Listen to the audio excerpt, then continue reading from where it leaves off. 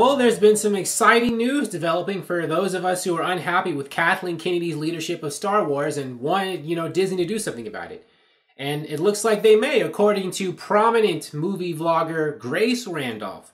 For those of you who don't know, Grace Randolph runs this channel called Beyond the Trailer, and she did a video a little while ago saying that she had a source who works at Disney and Lucasfilm who told her that Bob Iger, the guy who runs Disney, wants Kathleen Kennedy fired and was about to fire her.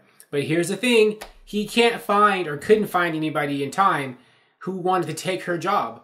Apparently, like everybody that they approached to be the new head of Disney or the new head of Lucasfilm didn't want to do it.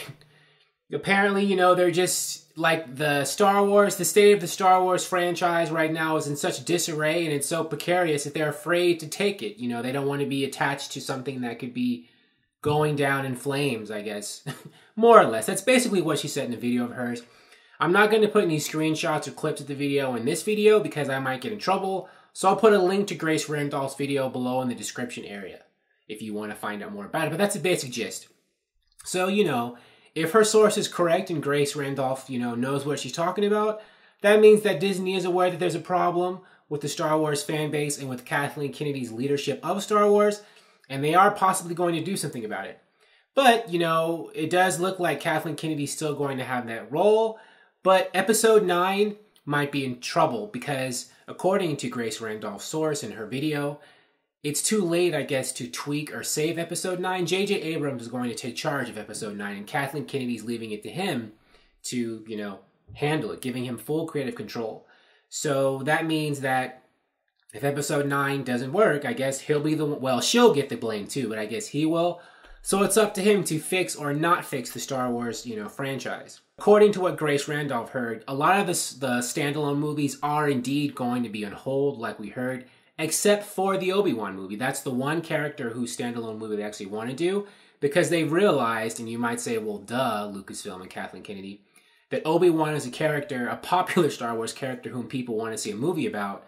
And when I heard that in Grace Randolph's video, I was thinking, well, of course. I mean, you didn't know that? Further proof that Kathleen Kennedy is out of touch with what's going to work with Star Wars. She decided to make a movie about Han Solo as the first standalone, and nobody really wanted a Han Solo standalone movie. They didn't think they needed one. Not that people didn't like Han Solo. It's like, we don't need a Han Solo solo movie. I mean, that character, he's just not the best person for that right now. We would want someone like Obi-Wan. And of course, the Obi-Wan standalone is something that she put off, to do later after Han Solo. Again, proving that she's just the wrong person to handle this. Now, there are articles saying that, I saw an article a little while ago that's saying the Obi-Wan movie might be put on Disney's, the streaming service that they're going to launch and not in theaters. I don't know about all that. But the next standalone movie they do might be Obi-Wan, and I think that's a good decision. So what does this mean for Kennedy? Well, this means that, all eyes are on her to perform. She's either got to figure out a way to rescue Star Wars from the mess she's made, or she probably will be out. I mean, another failure, unsuccessful movie, and I think Kathleen Kennedy is going to be done. Bob Iger will figure out something. Even if nobody else wants that job, he can't have someone in charge who's going to, make the sinking ship sink even faster. Thank you for watching. If you like this video, please like it on YouTube and subscribe to the channel because I appreciate your viewership, and I will talk to you soon. Bye!